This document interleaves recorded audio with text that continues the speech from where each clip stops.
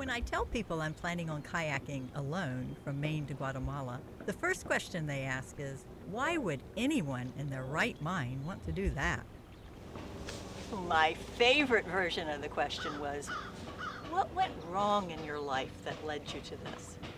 Well, what went right in my life was that I visited the huge garbage dump in Guatemala City.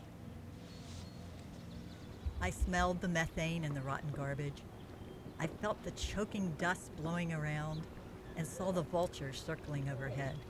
I talked with the parents who support their families by scavenging through the garbage to find food, clothing, and items they can recycle.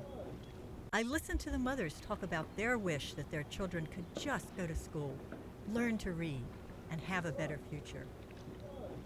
That simple dream just broke my heart. So I knew I had to do something to help.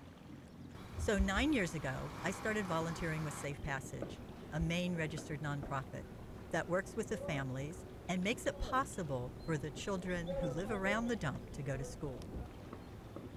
I've been so inspired by the many successes at Safe Passage.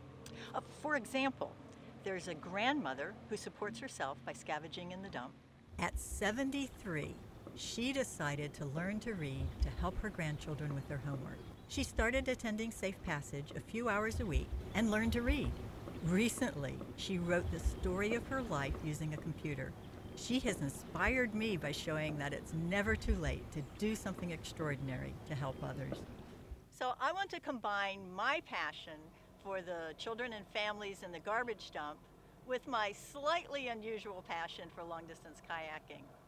So I want to kayak from my home in Maine to their home in Guatemala, a little over 2,500 miles.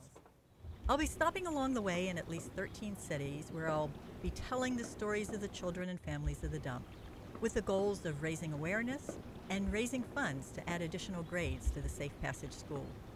And many people ask me, why a kayaking expedition? Why don't I just write a book to tell the stories? Or hold a golf tournament to raise some money? Well, it's because I love long-distance kayaking. Over the past 30 years, I've led many multi-week canoe and kayak trips for groups and completed many solo kayak expeditions in the Canadian Arctic, along the Northwest Passage, and along the seacoasts of different countries. I love the feeling of freedom of having everything I need to survive right in my kayak. My food, my camping gear, my clothes, my computer. I can go anywhere. This will be a stretch for me, but I really like trying to do things that are just outside my reach. If it's easy, it's not very interesting. And yes, I do have some arthritis and previous kayaking injuries, and that will add to the challenge. I'll be living on painkillers. Maybe I should get a pharmaceutical company to sponsor me. I'm leaving Maine in July of 2014, and I expect it'll take about a year to paddle to Guatemala. Please join my journey. Learn more at the website www.kayakforsafepassagekids.org. Volunteer to host me as I kayak near your home. Invite me to speak to a group along the way. Attend an event while I'll be speaking. Find out about our art workshops for youth along the route.